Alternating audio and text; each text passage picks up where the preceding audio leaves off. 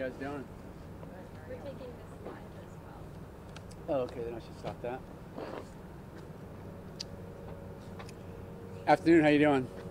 I know there have been some concerns about Penelope, basically, and also Jessica, so I can tell you that we're dealing with it. We've been working with Altamont Springs Police Department, State Attorney's Office, all of the agencies that are involved, whose main goal, I think, is just to make sure that everybody's okay and to sort of get that documented. So I know initially there was a concern, rumors or whatever it was, about whether or not they were even still around or alive. Obviously we addressed and resolved that as soon as I was contacted by the family.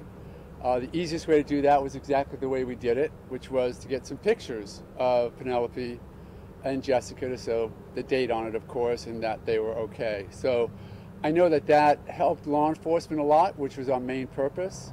They were spending some resources because, as you know, law enforcement has to look into concerns like this, and we didn't want them spending unnecessarily any resources that they have or putting any law enforcement at risk doing what they thought they had to do, which, you know, included searching, and they were doing some lake searches and whatnot. So we want to get that stopped right away and just sort of calm things down, which I think is what we've done. Law enforcement, I think, was very happy that we were able to get that accomplished and calm things down. Next step, of course, is to make sure that Penelope is okay, and we're working on that right now, and working with, again, all the powers that be, including Altamont Springs and the Sheriff's Office and Child Protection and everybody else, just to sort of address it. So, in effect, it's a work in progress. I think we got things on track now. And hopefully we'll just have some time to continue working it through. So that's sort of where things are. What did you find her, and how is she doing? How did you find her? Did she come to you? We want to know the whole scenario there, if you can tell us. Well, I was contacted by the family because of everything that was happening, and they needed some help. And for those who have seen, you know, a few months back, I represented that woman whose baby was taken away from her at 12 days of age because she dared to give the baby soy milk instead of what they wanted to give him, which is still a very huge frustration of mine with the way DCF handles small children sometimes. So I think they probably had seen that and decided to call me because they know I had some experience, and we worked through it. You know, the problem with these cases is when everyone goes to the corners of the sandbox and don't talk, things get worse. And so I just want to start the conversation with law enforcement and get it resolved. Have you actually laid eyes on Jessica and the baby? No, the pictures. No, I've not. Are you confident that those are legit? Absolutely. I think law enforcement seems confident as well. I mean, we know who she is and what she looks like.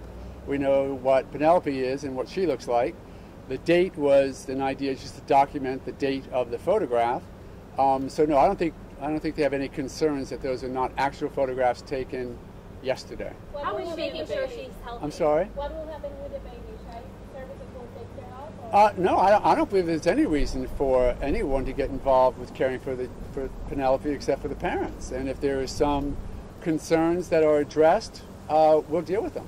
But no, I think that, you know, certainly some issues have come to mind that now are on the table, and we're going to help address them and resolve them.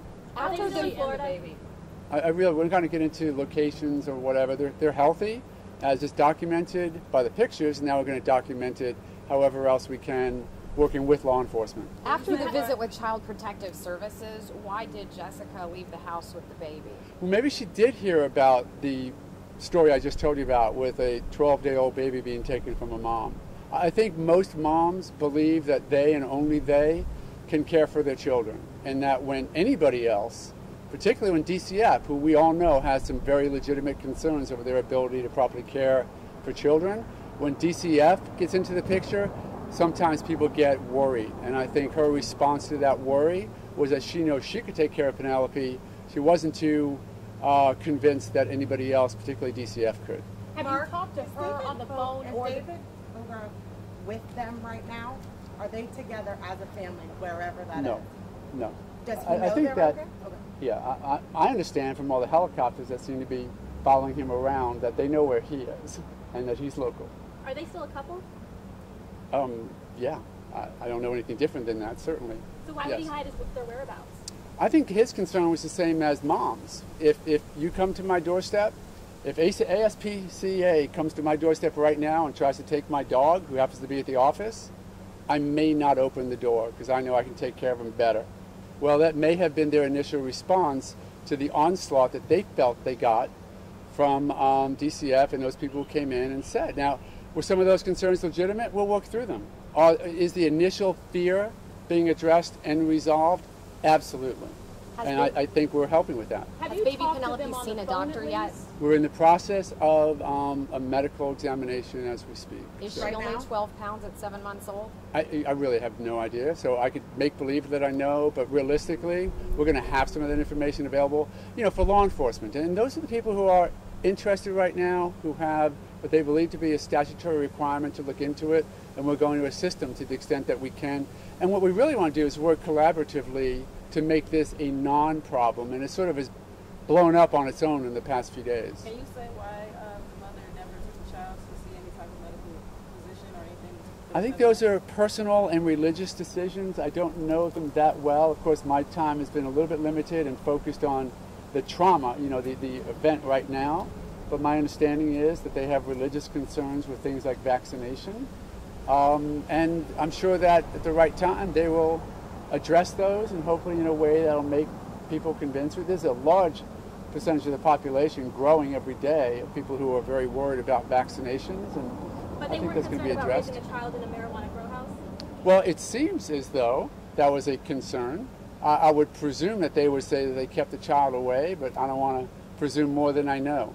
Mark, have you even talked to them on the telephone at all? Have they at all worked to deal with you when it comes to David? Because 2 days ago they thought it was possible that he did something bad to them. Are you working with them for some kind of deal? I think either one. Yeah, I think the only thing with law enforcement is they want information, and so that's what we've given them. There's no deal. I'm not haven't filed a notice of appearance on the criminal case that I think is pending at all. What I'm dealing with right now is helping the family through a bad situation to try and calm everyone down and deal with this as best we can. There's no deals. The only deal or conversation with law enforcement is how do we get this thing back under control in a way that protects Penelope, that I think primary concern, and gets these concerns addressed and resolved. That's all it seems to me that law enforcement has ever wanted, and I know that's all the family wants. And then you'll address David's charges.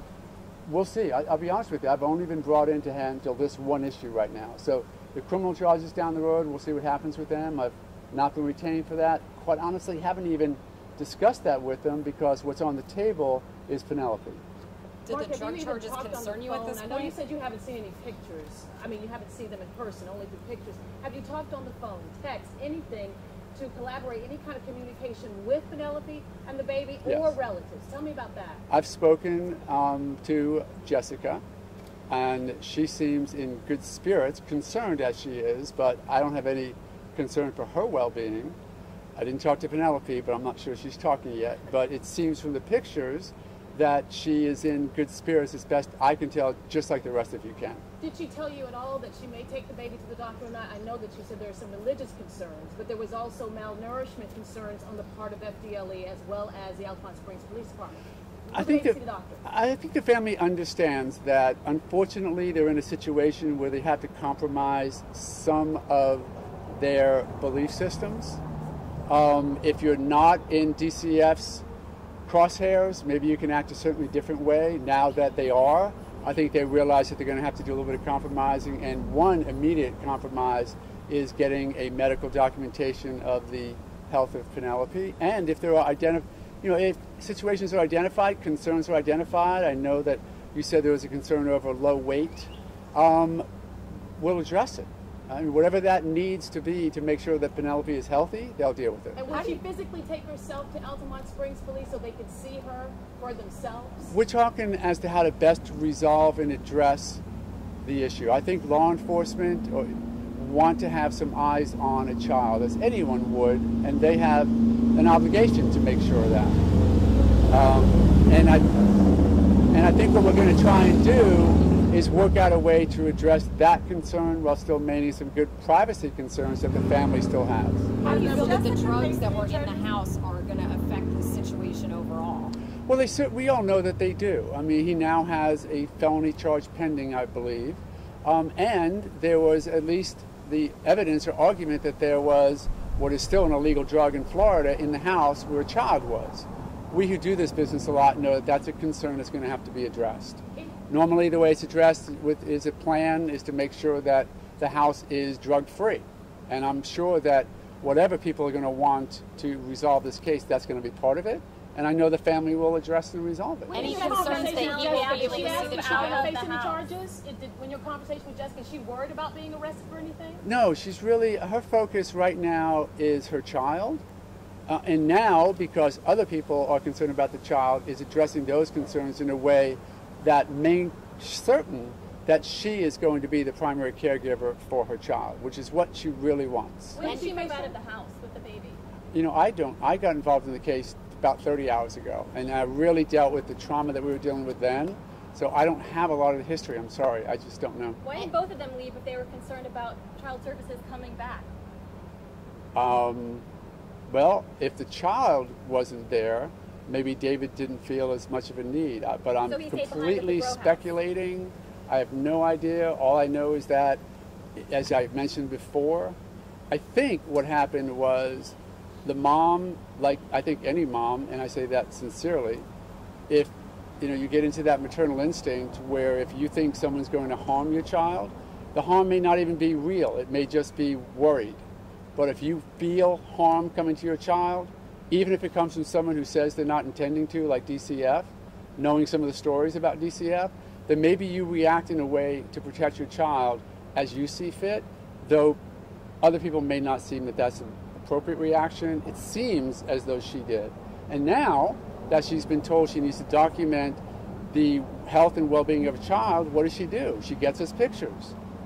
That's what I asked her. That's great. I told her that I think that she needs to get medical clearance, if you will, of the child, and that's what she's doing.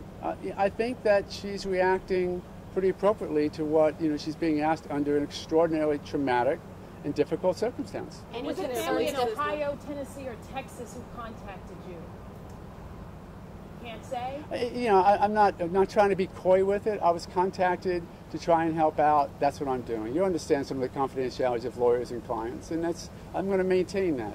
I'm telling you what they said that I can talk about. Any concerns that because of the drugs, David might not be allowed near his child? Has anything like that been discussed?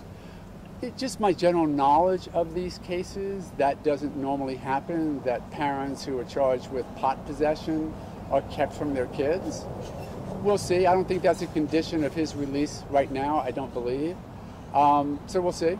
I do know that in most cases where there's government involvement, which we want to minimize, yeah, they try and add on some conditions to document that you are staying drug-free. We'll see how it goes. You mentioned the belief system and them having religious concerns about medical care, but what about them not having a birth certificate for the child or possibly not registering for a social security card for the child? Is that playing into? I have to let them answer it because, again, with 30 hours in, I'm focusing on a lot other things besides a lot of the sort of ancient history as to how we got here. I'm just trying to address it. Did Jessica share with you any conditions that she may have if she were to come back, or any concerns that she may have if she were to come back here if she's not here already? Well, I would tell you that the family is very concerned that there is an overreaction to their actions. And if that overreaction is going to include some attempt to take the child away, then we're going to resist that as strongly as we can. But if we can work collaboratively together with Altamont Springs, as we have been, by the way, for the past 30 hours, I really appreciate their willingness to talk to me and to listen to me as well, then I think we'll work through it. I do not think that this child, from what I can tell, needs to be taken from mom. And I presume that we can convince everybody who needs to be convinced that I'm right. But are they happy? Are they satisfied with the photos alone? No. I think that was a great first step. I think that addressed the concern, and I think the concern was going away, but if there was a concern that they were alive or not, that was the immediate concern. I addressed it. I also had the photographs, that showed that they were also healthy. So that's the first step. There are a few more steps for us to, keep working together on. Did he ever tell you why the family wasn't cooperating with the police? I think, again, it was a reaction. Some might call it an overreaction. to when DCF involves themselves. If DCF involves themselves in your life, I think people who have heard some of the stories might overreact to that. And I will tell you, I might. You think you should have said something? I think we probably wouldn't have gotten to this point, but I will tell you, again, it's of the moment. If there are cops there and you think that they may take your child or you don't know, maybe you do things that in retrospect you might have done differently. Do you know if she's forced to be on that relationship? I'm sorry? Do you know if she's forced to be in that relationship? If she's forced? I really don't want to answer stuff I don't know, but I will tell you that in my brief conversations with her, that was the opposite was true. Now, I think she's very happy with everything that was going on in her life before this. But again, I don't have a lot of history on it. There are a Mark, few will you more meet the steps. police you mentioned. today? What are some of the steps that you can include? You can tell us. What happens next? Well, I think a medical test, a quick evaluation is a great idea. And I think then the family is of the same opinion. And then we'll sort of see what steps are necessary after that. I do think that law enforcement has said to me that they would like to get some eyes on the child at some point. And we're working towards getting that figured out and how we can do it. I want to compromise the state's position in making sure the child is okay. And by the way, not going past that. They get to say the child's okay. They then get to get out of the child's life as quickly as they should. Balance that with the parents' undeniable and unalienable right to parent their child the way they see fit. And now that we're sort of in the light of public review, we have to be a bit more careful than if you were just doing it in your own living room. And we'll get it figured out, though. I'm very confident that the steps that we've made with law enforcement in the past 30 hours will continue. Are you meeting with them today? I've been in contact with them over the phone. I literally just got back in town from out of state. So phone conferences are going to probably do it, and we'll get it figured out. But you will not be bringing her to Altamont Springs Police. At Um, least not today. no, I don't anticipate that today, and they haven't even asked for that today. What they want is just steps along the way, and I think the medical examination is the next step that they're talking about and we're trying to comply with. When is Are the they next still time you're here in gonna talk to Florida? I'm sort of in ongoing contact, trying to get some stuff done. Who is she Are they staying still with? in Florida?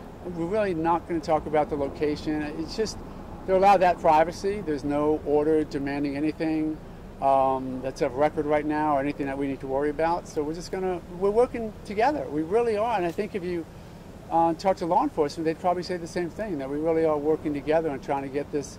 We want to take some of the pressure off. Right now, people act badly under stress, so we're trying to take the stress down. Are they staying with family or friends right now? Is the mother or daughter? I don't even know. I don't Are they know. concerned they could be in trouble for jeopardizing the case by not revealing their whereabouts and obstruction? I'm going to rely on their legal team to cover them on that. Had Child Protective Services and police not stepped in, do you feel that baby Penny would have been okay? In my opinion alone, I have no idea. I don't know the case well enough. I have seen pictures no different than what you have seen. And I don't know anything about a medical. I'll know that soon, and we'll see. I don't know. Thank you, Mark. Okay, sure thing. Appreciate the time. You guys take care. Have a great weekend. Mark, will you update us if she does get checked out by a doctor, even just to say, hey, she was checked out? The simple laws they provide you to do that, right? But you can at least say, look, doctor